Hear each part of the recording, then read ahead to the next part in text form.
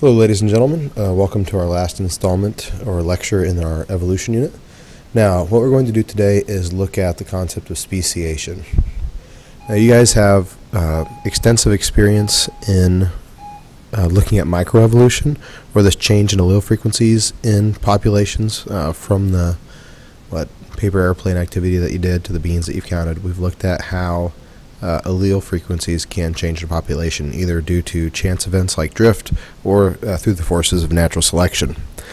At the other end of the spectrum is this concept of macroevolution, these large-scale changes that we see in the tree of life. So you have these divergences of groups that lead to vastly different features. So, development of quadrupedal organisms, or the development of lungs or vertebra, or a vertebral column. Those sorts of large-scale changes are seen in the fossil record and are studied in macroevolution. Now, the bridge between these two levels of evolution is speciation, these new species that are created, because you have sufficient changes in allele frequency to create new populations or new species that can eventually, over time, acquire vastly different characteristics from the original population. Now, looking at what speciation is, well, Charles Darwin wrote on the origin of species, but he didn't really get into too great a detail about actually how new species are created, which makes sense because he didn't have a great understanding of sort of the molecular interactions that occur to create new species. Now, you can see organisms like the flightless cormorant and realize that they're likely related to organisms in mainland South America, but again, it's sort of understanding what happens at a molecular level that makes our understanding of species and their creation much more significant at this point in time. So, how you define a species is actually somewhat tricky. If you ask someone how they define a species, they may give you examples like physical features, which are certainly a part of that. Now, what your book focuses on and what many biologists use is the biological species concept. The whole idea is you have this population with similar characteristics that are capable of producing offspring that are themselves fertile, which makes sense. Oops, excuse me. So Frankie, if you hear this, you need to get to the guidance office. Anyway, the biological species concept says that organisms can produce offspring that are viable, so they'll survive, and those offspring will be able to reproduce. Now, a great definition of a species, but there is a significant shortcoming of that. Virtually all species that have ever existed, estimates range anywhere up to 99%, have gone extinct. So we have this extensive fossil record with billions of years of life stored in sediment. But we have no way of understanding or knowing if those organisms represented in those fossils would have been able to produce viable fertile offspring. So we have to sort of expand our cadre of definitions for species. Now, morphological definitions are based on, obviously, morphologies, or these physical features. That's tied to this paleological definition. If we look at features of organisms, we can see how they are physically distinct. You can look at Archaeopteryx and recognize that it has certainly features of reptiles, but it also possesses birds. So this sort of transitional species between reptiles and birds that is distinct from those two groups. Let's see, you can also have ecological niches, so species that though quite similar, will occupy different niches within an environment. So they may, live at different depths of the water, or they may nest in different parts of trees. So as a result, they are reproductively isolated from one another. So we have all these different competing definitions of species. Now, certainly some confirm or support one another. So you have this biological definition. It may confirm morphological definitions of species. Again, we can also look at these phylogenetic definitions, where you look at DNA, or we look at proteins and look at similarities between species. And in many cases, these definitions corroborate one another. Now, this is the key idea of the entire chapter. It's that speciation is about reproductive isolation. The whole idea is if you can prevent populations from sharing genes with one another, if you can stop gene flow, then that can potentially lead to sufficient changes to cause differentiation into different species. So again, the whole process, if someone had to boil it down to its most basic idea, is that species happen, or species are created, when you stop gene flow between populations. So please make sure you commit that to memory and have a good understanding of that. Now, how do we stop gene flow between populations? Now, there are all sorts of ways to look at how to prevent populations from being able to reproduce, but again, you can boil it down to a couple of basic ideas. There are pre-zygotic barriers, or some certain mechanisms that prevent fertilization from occurring. And then there are post-zygotic barriers. So organisms or species may be able to reproduce, but they're not able to create viable offspring, or it creates sort of like a biological dead end. Now, your book has a lovely spread that looks at some of the various mechanisms that prevent gene flow between populations, and we'll just zoom through some of these here. Now, obviously, organisms that could potentially interbreed may live in different habitats, and as a result, gene flow is reduced or potentially stopped. Let's see. Temporal isolation is also possible. While populations may have territory that overlaps, if they reproduce at different times, then gene flow is slowed or effectively stopped. Let's see.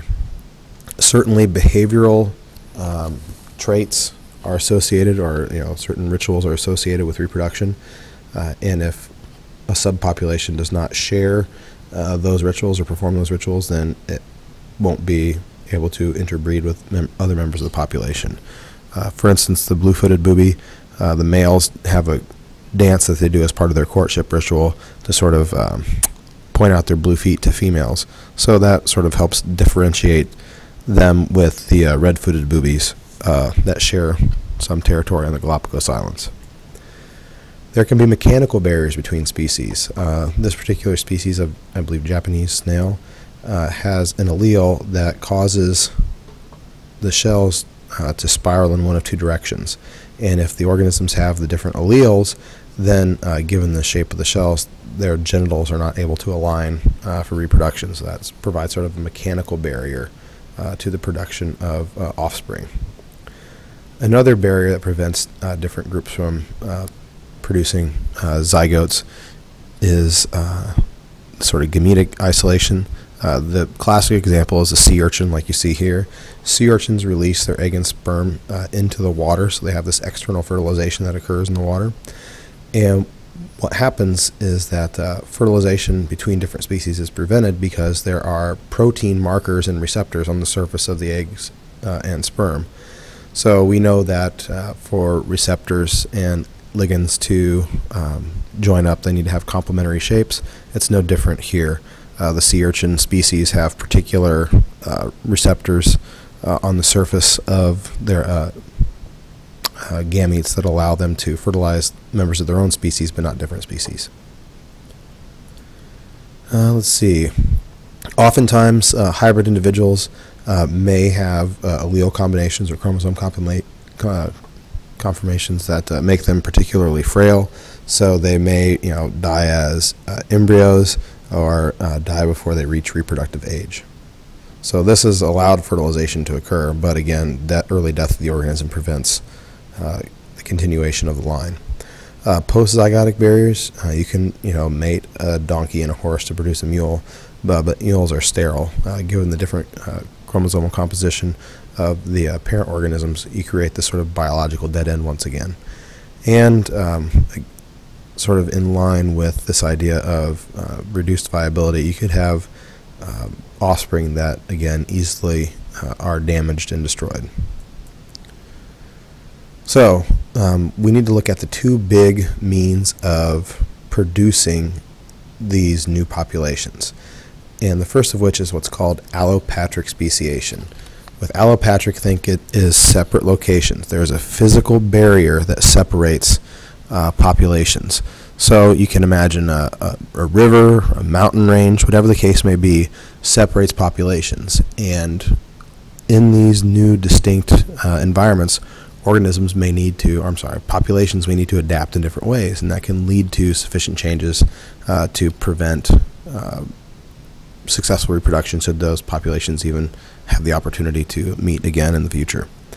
So the whole idea is you have a physical barrier, imagine a mountain range cropping up, and what that does is create different environments for the different populations. Without gene flow or this reproductive isolation, the populations can evolve in different directions. So with this sort of Rocky Mountain example, you can imagine that on the westward side of the mountains, precipitation levels will be higher because as the air rises up over the mountains, it'll cool, precipitation drops.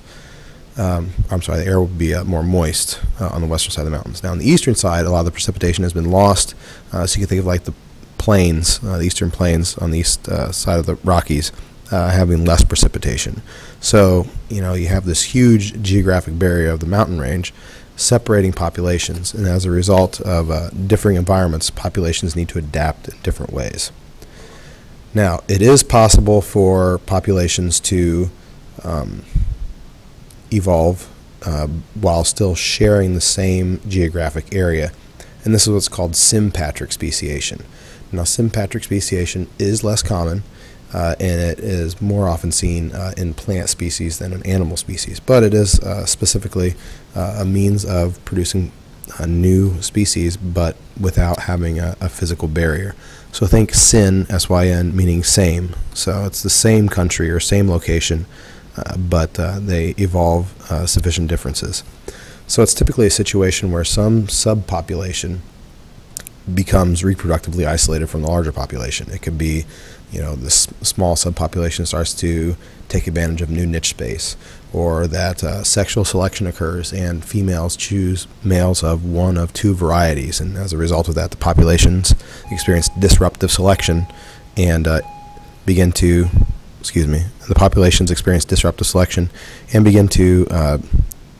evolve in different directions. So please make sure you're clear on the differences between sympatric and allopatric speciation.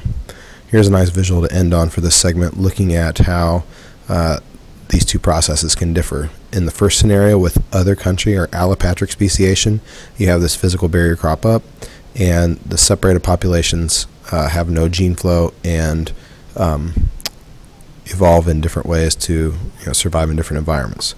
With sympatric speciation, there is gene flow that does occur and can occur, but you have this smaller subpopulation that starts to have restricted gene flow and begins to evolve in different directions.